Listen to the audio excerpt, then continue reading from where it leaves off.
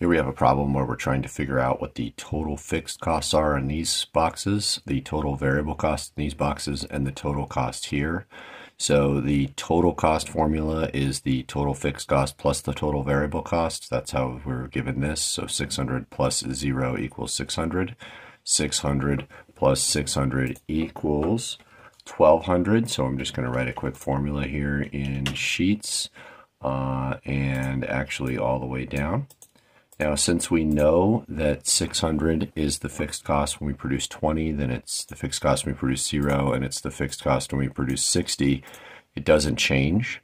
And then the variable cost, we're going to know from here. Actually, I didn't fill that in beforehand, so it was given to us as 1200 and 1800, but you can see it filled in there.